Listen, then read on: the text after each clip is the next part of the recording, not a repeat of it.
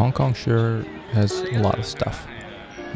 Like the world's best urban hiking trails and the world's best subway system, at least according to me. I've made a video about it. But if you disagree, you at least have to agree that we have the best hiking trails that are also accessible by subway. But anyway, there are a few things that I think Hong Kong is missing. So let's just get into it. Number 1, zoo. We don't have a zoo. Hong Kong is probably the biggest city in the world without a zoo, I think. I mean, there's not really a real stat about it. And also you might say, oh, what about the Hong Kong Zoological and Botanical Garden? No. A few monkeys and birds a zoo does not make. I think you at least need like a lion or a zebra or an elephant or a giraffe to be a zoo. You know, something from an animal from the movie Madagascar. You might say, oh, Ocean Park has pandas and some other animals. No, that's a theme park. Doesn't count. I'm talking about a city zoo that's cheap or free to visit. You know, like a place that you can take your kids to on a random weekend. Bonus points if there's also a petting zoo with goats and chickens. Okay, number 2. Pedestrian-only zones. So getting back on track on things about urban planning and stuff. I think Hong Kong has too many cars, to be frank, but we have even more pedestrians. That's one way to put it. Another way to put it is that Hong Kong has too many people who choose to drive, but even more people who choose to walk, because walking is a default because you're born to walk, not to drive, and you don't need a license to walk. But I think the city doesn't give enough priority to the majority, actually. So I'm talking about pedestrians here, by a long shot. If you just have to look at how much space is dedicated to pedestrians during rush hours. So Hong Kong may have the world's most utilized public transport system, but it doesn't mean it's the most protected or valued. We don't even have bus lanes. You're telling me that San Francisco, an American city, can ban private cars to drive down their main street, which is Market Street, but Hong Kong can't do that for Nathan Road? Come on. The sidewalks are too crowded, and although the roads are also packed, they're still not carrying as many people as the sidewalks. So, some pedestrian-only zones would be nice. And while we're at it, number 3, I think Hong Kong can use more streetcars, as in trams. Now, they're probably, since we're talking about the comparison to Market Street in San Francisco, trams are probably one of the most iconic icons of Hong Kong, so why not build more of them? I can think of a few routes in Kowloon where this may work. Like along Argyle Road and Lai Chi Kok Road, where the subway doesn't run currently. Maybe have the trams share a dedicated bus lane with buses. I don't know. I just think it'll be cool. Maybe, make Nathan Road a pedestrian-only zone with trams in the middle. I think it'll be kind of nice. And why stop there? Why not, build them out towards the new developments too? Why not build one out to one of those beautiful beaches in Sai Kung? Although, admittedly, the terrain may not allow it. So why not build, number 4, cable cars? Hong Kong has the perfect geography for cable cars. Or actually the other way around. Cable cars are perfect for a lot of Hong Kong's terrain. And right now they're only the one that goes up Victoria Peak, which is mostly just for tourists, and the one that goes to the Big Buddha, which is also for tourists, and I guess if you want to count the one that's inside Ocean Park. But I think we should build more, because cable cars are just fun and tourists love them, and most people love them, and tourism is pretty big in Hong Kong. And I think the biggest attraction of Hong Kong is the city itself, meaning, to the ability to get to a high place and look down at the city, which is why the cable car up to Victoria Peak is so popular. And you know what? I don't think Victoria Peak even gives the best view of the city. Maybe the most iconic, sure, but that's largely because of the cable car. And, so it's accessible to go up that specific mountain. And I think personally, the view from the top of Lion Rock is better.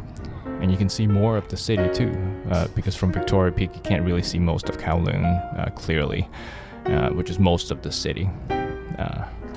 So if it's up to me, I'll build a cable car from Lok Fu or Kowloon Tong up to the Kowloon Pass, which is like halfway up the hike to Lion Rock. I don't want to completely ruin the nature of the Lion Rock by having a huge cable car station next to it. But Kowloon Pass, I think there's some space there, perhaps. There are also other routes that would make sense too. For example, between Wukaisa and Saikong, and maybe Saikong and Diamond Hill or Kowloon Bay. I don't know. Maybe between Taiwan and Stanley, or between Zhongguanou and Clearwater Bay. Between like a subway station and the touristy areas and the beaches. Speaking of beaches, number 5, Hong Kong really should have a proper beach resort. I mean, yes, I know we technically have the Golden Coast, but that beach sucks because all the nice beaches in Hong Kong are over on the east side, where it is not really currently accessible by mass transit. They're much nicer on that side because they're like far away. They're faced away from the mouth of the Pearl River, because rivers tends to spew out quite a bit of sediments, and so the beaches on the west side and even on the island are nowhere as nice as the ones over in Saigon. And I'll tell you what, although it's only a 30-minute taxi ride from East Kowloon to get to, say, Clearwater Bay in Saigon, it's just a hassle to having to pack everything and go change and take care of your kids at the public bathroom and go for a swim, and then wash the sands off your feet and hose down your kids and then call an Uber and stuff. It's a lot. It'll be much nicer if there's a hotel right there at one of the nicer beaches. So, people can go there for a day and just hang out at the room and go down to the beach and go back to the room. I mean, it doesn't even have to be a huge thing. It could be just a few, nice cabins where you can hike to, perhaps. A lot of the nicer beaches in Hong Kong are only accessible by trails. And speaking of spots you need to hike to, number 7, mountaintop cabins. I think it would be nice for someone to build some cabins up near some of the peaks of Hong Kong, so people can hike up there for the sunset and stay for the sunrise, say near Lantau Peak. A lot of people already do this now with tents, and I get that they may want to gatekeep it as like a rite of passage sort of thing, which is why I didn't say we should have some cabins at the peak, just near the peak, or maybe like a less popular peak. Just nearby. There are a lot of beautiful hikes in Hong Kong, and absolutely beautiful hikes, but they're not very accessible. You may say, of course it's not accessible because it's fucking the hike up a mountain, but I'm not talking about like wheelchair accessible, just general accessibilities, because most of these hikes in Hong Kong are pretty demanding, especially the good ones. So if you have small children or older parents, a lot of these routes are just out of the question because you need to hike up and down the mountain on the same day, essentially. Simple as that. So having some cabins up along some of these trails would allow more people to enjoy these trails. People who can't do everything in one go.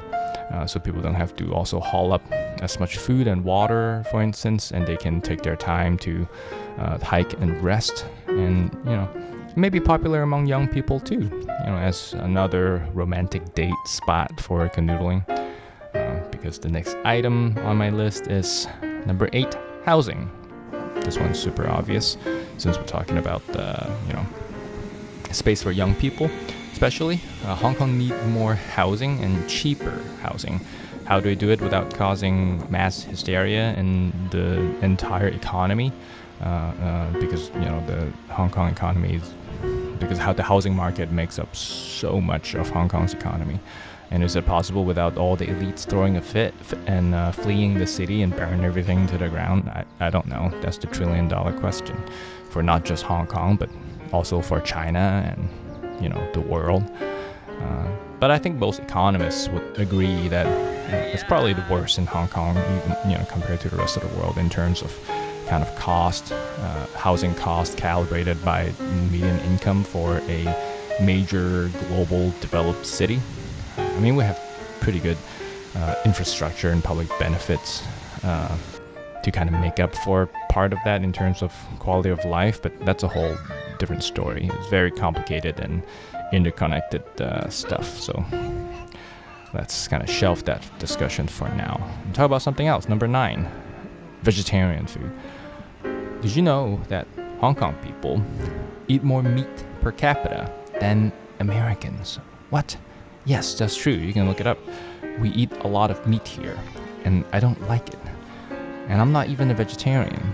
I mean, I know I can order a side of greens with every meal in Hong Kong, but that's extra. I mean, I don't mind paying extra, but it's the principle of having veggies as an extra portion, because I still have to eat all the meat that comes like as a default with the meal, which is a lot of the time is too much meat. I mean, there also aren't a lot of good vegetarian options in general, because a lot of times when you order a vegetable dish, there may still be some animal products in them, like chicken broth and stuff. I mean, that doesn't really bother me as much because I'm not a vegetarian, but I just want to eat less meat. And, you know, I get that could be a big problem for a lot of people. I mean, there are also like traditional Buddhist food around the city, but those dishes are literally just gluten most of the time, which again, I don't mind, but that's not a lot of options. I just want like a, you know, good falafel or a good veggie spring roll, or maybe like a big Caesar salad that's not half chicken. Hong Kong does have a very, very strong fruit game, so it kind of makes up for that. Number 10, this one's kind of niche, which is pubs and music venues. For everything that Hong Kong learned from the Brits, pubs isn't one of them. I know there are pubs in Hong Kong, but they're mainly for expats and kind of fuckboys who live on like a very relatively small neighborhood on Hong Kong Island. That's not what I meant. I want neighborhood pubs where you can just go and hang out and talk to people who, you know, who are not trying to impress their dates or pick up a local girl. Music venues is the other thing. There's no shortage of events like concerts, don't get me wrong, but they're mostly kind of international touring acts or local pop idol shows. You know, I want the kind of hole-in-wall music venues for shitty local indie bands, which existed for a short time in Hong Kong in the 2000s and maybe the early 2010s. And also I like to see more, you know, pubs and also beer gardens in Hong Kong as well.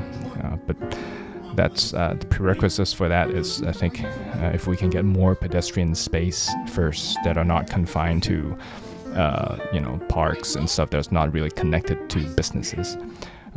So basically, like my complaint for really anything and anywhere in the world, the problem is usually too many cars and space and things to do for cars and not enough space and things to do for people without a driver's license. Okay, I'm done rambling here for now. My name is Yu Yun, and thank you for watching.